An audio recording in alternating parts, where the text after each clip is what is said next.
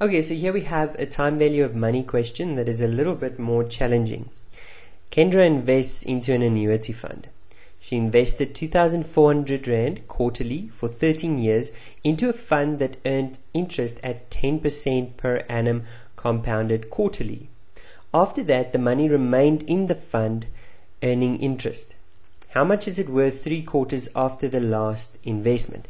Okay, so if we were to have a timeline, okay, this is time 0, and now for 13 years, wherever that is, for 13 years, it earns interest. After that 13 years, it's in there for another 3 quarters. So see, she makes quarterly investments. Okay, so she's not investing every year, she's investing 4 times every year. And after the 13 years, there's another 3 quarters. Okay, and the question is, what is the value at this time? What is the future value? Now we can very easily go and calculate the future value at time 13. That's a normal annuity question. So that will be the future value is x1 plus I to the power of n minus 1. Just this simple formula. Okay, but now we notice that we are going to have to go add another 3 time periods. But I can't go and add it here because that will mean there are 3 extra payments, and they aren't. The payments or the investments stopped at time 13. The money only earned interest. So all I have to do is to take this answer that I get and compound it for 3 more time periods. I'll just compound it further. And how will we do that? Well, let's just use the formula. So what is going to happen is this is going to be our formula. Let me just use a different color. Okay. We will have the future value of the annuity would simply be this formula. And the answer to this formula will give me the amount after 13 years. Okay, but then after that I have to compound it. So I'll have another bracket here. I'll have to compound it for another 3 time periods. I'm just going to use M for this. This will be my second time period. That will be my first time period. Okay, now let's go and see which values I have. Do I have the future value? No, I don't. I'm busy with my stock taking. Do I have my recurring investment amount?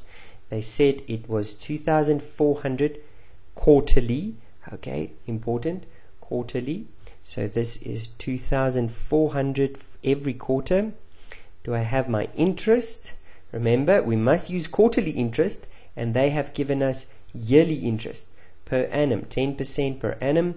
So we have to ask ourselves, if I get it every quarter, how many times do I get it in a year? We already saw it's 4 times in 1 year that we will earn interest. So we must divide the 10% with 4. And because it's percent, we also need to divide with 100. So I'm going to divide with 400. Now N is now the number of investments she has made. Okay, she's made 4 investments every year for 13 years. So it's 4 times 13, which gives me 52. And finally, M is the second time period, and that's the portion where she's not investing, but she is still earning interest. So that M, it's earning the same interest rate, but that M is different. That M is now only for 3 times is she earning interest. She's getting interest every quarter, but only for 3 quarters. So that's it. And now we simply substitute. Okay, so in substituting, we get 2,400, 1 plus 10 over 400 to the power of 52 minus 1 all over 10 over 400. And then this whole thing is multiplied again with the bracket 1 plus I 10 over 400, this time only to the power of 3. Okay, so let's calculate it. 2,400 times, and then the big bracket on top, there's two brackets, 1 plus 10 over 400 to the power of 52 minus 1. That's my top bracket. Close that bracket. Divide, and I'm just going to put this in a bracket as well. Okay, so that I divide with 10 over 400.